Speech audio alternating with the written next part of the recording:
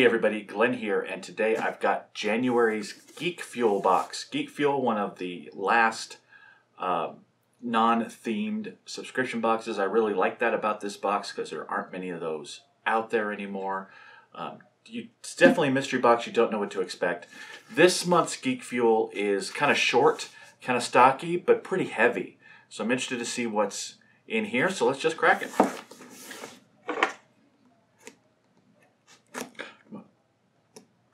There we go. Let's get the FedEx tag off of it. Okie dokie. All right, we've got their magazine right off the top. Got Mario on there. So we'll look at that here in a minute. Yeah, one big item in here, which is what makes it heavy, but we'll take out kind of the side items first.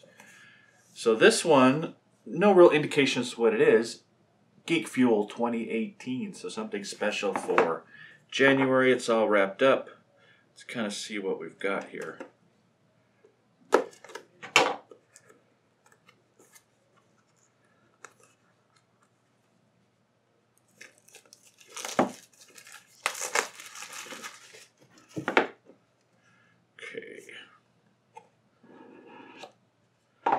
Alright, so it looks like we've got a nice commemorative pin and lanyard.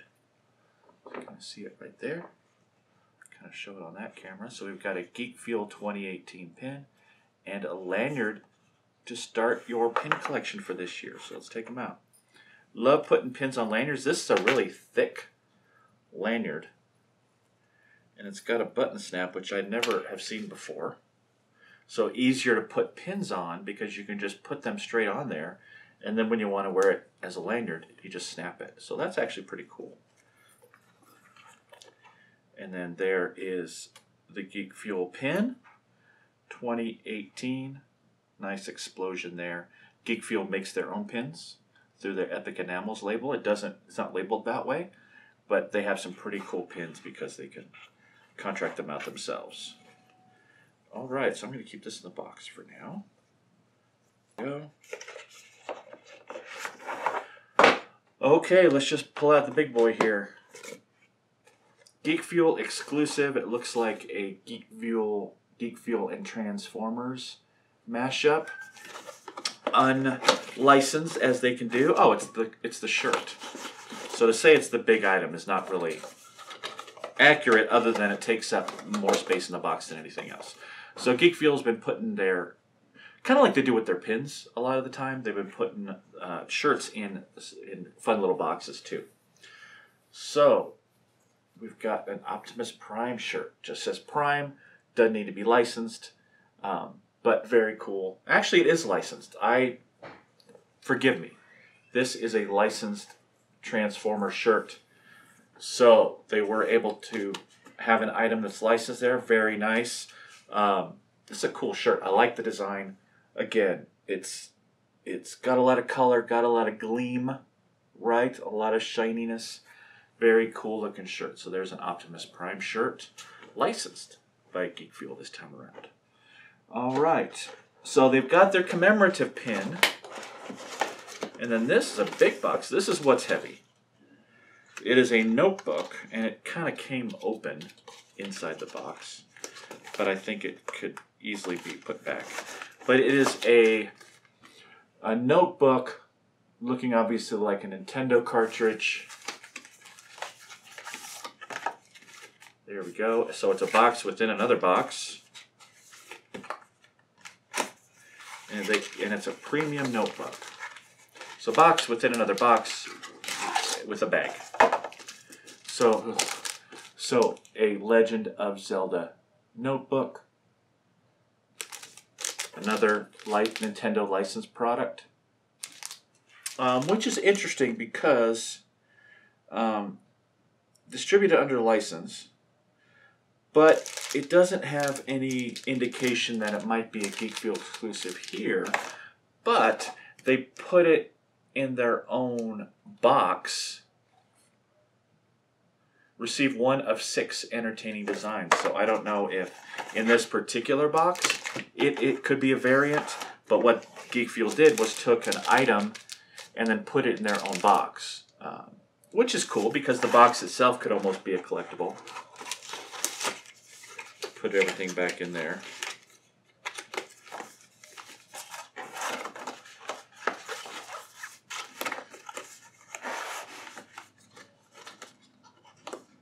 So we've gotten these kind of notebooks before, so it's nothing unusual, but what's is unusual is the way they package today. So there you go. You got your video game premium notebook, 1 of 6, entertaining design. So this one was Zelda, so we'll have to see if there were 5 other variants, which they seem to indicate there was. All right, our typical Steam game. This one is called The Marvelous Mistake. In the bustling heart of London, a once magnificent art collection has been unscrupulously poached and split up among private collectors. Meet Sophia Take, the rightful heir to the misappropriated masterpieces. Help Sophia to reclaim her inheritance in an exciting and daring adventure across the capital. So it looks like this is probably a side-scroller of some sort, which most of these games are. Kind of see there. But it's GeekFuel exclusive. It has a $20 value listed there, but you guys know how I feel about values on these Steam games. I won't go over it in detail again, but it's only worth 20 bucks if you were willing to pay it to begin with, or you were looking for this and came across it and said, oh, let me get this game, pay $20. The fact that it's a free game and it just came means that it's a free game. To me, it's not worth $20, but that's a whole other story. You guys know my thoughts on that. So there is the typical Steam game, and I keep collecting these, and I got to, actually, this box goes to one of our patrons most months, so that's why I haven't been able to play these games. But we'll kind of see. Maybe I can replace an item in this box and use these for the stream. We'll kind of see how it goes. All right, and then that looks like it was it. Get out the spoiler card. So there's the shirt, Prime shirt. And then the spoiler card, yes indeed, that notebook was the big heavy item, and I only see 5 there, unless I'm missing something. I see Mario, Princess Peach, 3 different Zelda ones. So 2 Mario ones and 3 different Zelda ones. I don't see a 6th. This one, the box actually says receive 1 of 6, but I only see, and it says it down there too. But I only see 5, unless I'm really blind. I got one of the Zelda ones, but I only see 5 there, so I don't know what the 6th is. And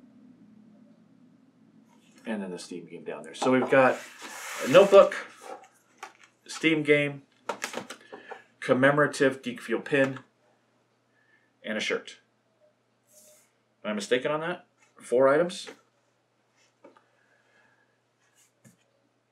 4 items in a box, and one of them being a free Steam game. So 3 real items. Not my best first impression for a GeekFuel. I love GeekFuel, don't get me wrong. 1, 2, 3, 4 items in a Steam game. So that's not, this box so far isn't thrilling me too much, just with the amount of items that are in it. So let me check out some values and we'll get to scores, and I'll be right back. All right, so let's look at the values of this box. This one was a little bit tricky because with only 4 items in the box, I expected a pretty low value comparatively speaking, but it turned out to be pretty standard. The pin, the commemorative pin, these are mostly eBay figures. The commemorative pin, the GeekFuel 2018 pin and lanyard, going for about $13 on eBay, so 13 bucks for that. The shirt I gave a standard 15. This might be my favorite thing in the box.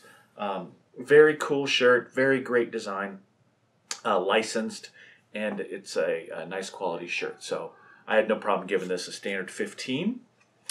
The notebook, which, you know, I guess you'd call the big item of the box. Right now, this is going for $23 on eBay, as long as it's sealed and the notebook is sealed inside. So, you know, pretty decent value for this, even though not my favorite item I've ever gotten. I like the packaging. I like the way they presented it for sure. They're going to get points in execution for that.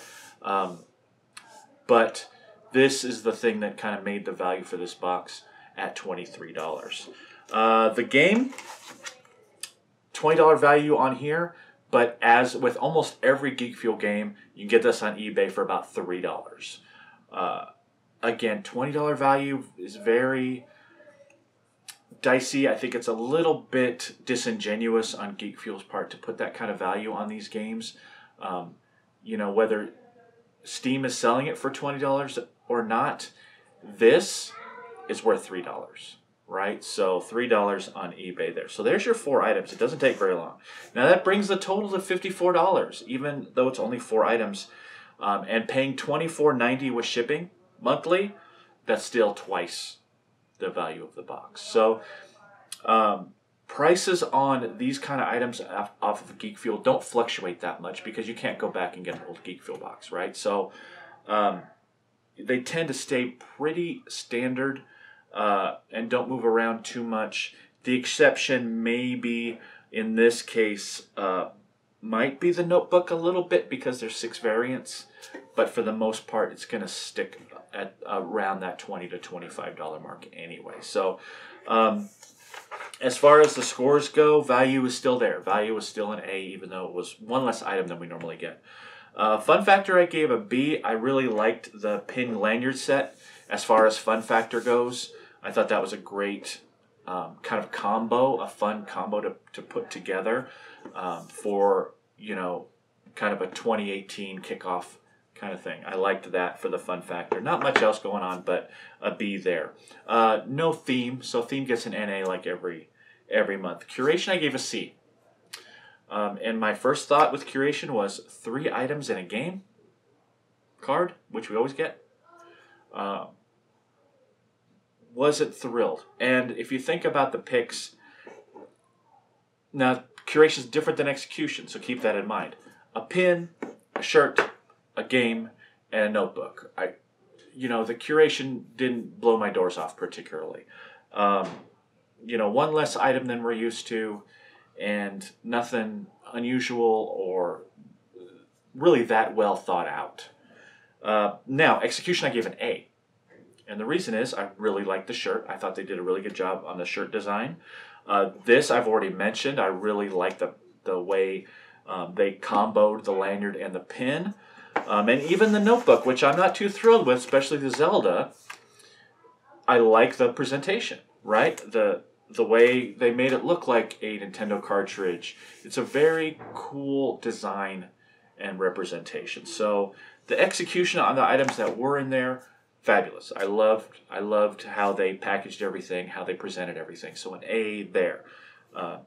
This is one of the few boxes that I've ever given a C in curation and an A in execution.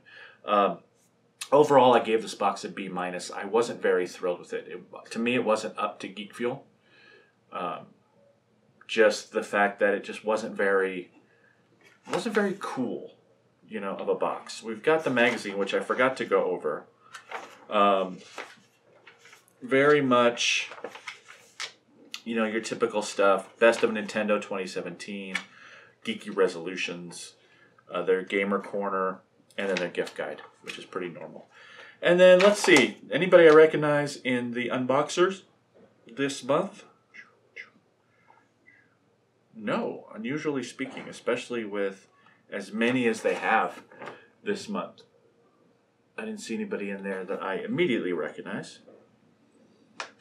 All right, so that is GeekFuel. Let me know what you think of this box in the comments below. I wasn't as thrilled with it as I usually am.